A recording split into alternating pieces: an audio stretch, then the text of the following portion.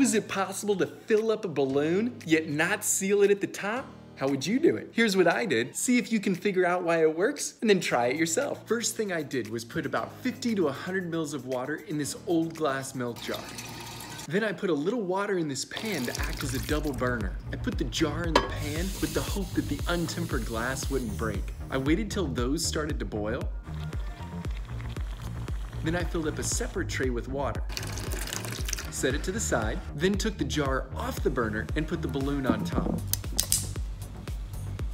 Our jar of hot water was then set in our 20-degree tap water. But I should note that the jar of hot water didn't really get much past a simmer in the double boiler. I let that sit for a minute and just watched the balloon.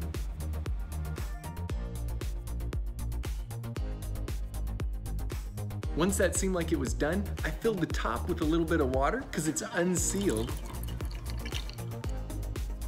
But I wasn't quick enough tying off the balloon. Oh gosh. Then dropped it in the jar. The balloon is in. I felt like we could do a little better, so I had to do another run. This time I just put the jar straight on the burner with a little foil underneath, and hopefully that insulates it so it doesn't crack. Once this was really boiling and steam was coming out the top, I popped the balloon on.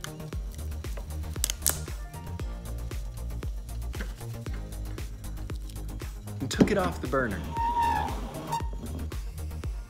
I'll speed up this cooling process for us. And you know what?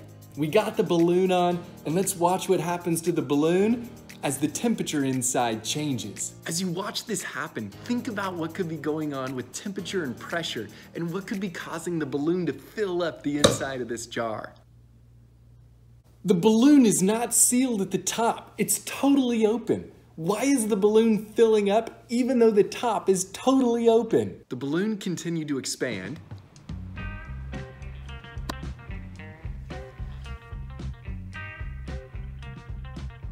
And for evidence to see that the top is actually open, I got this glass stirring rod that I'll drop in the balloon to show that it's not sealed.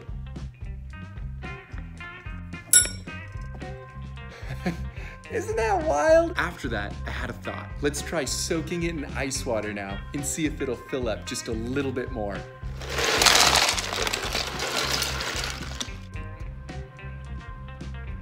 And we didn't get much more. Let's see if we can fill it with water.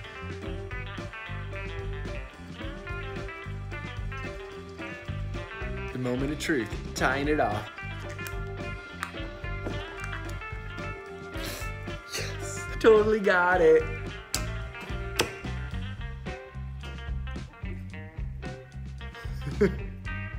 Water balloon in a jar. How would you put a water balloon in a jar? Let me know in those comments. I'll see you in the lab soon. If you enjoyed this experiment, please hit that like.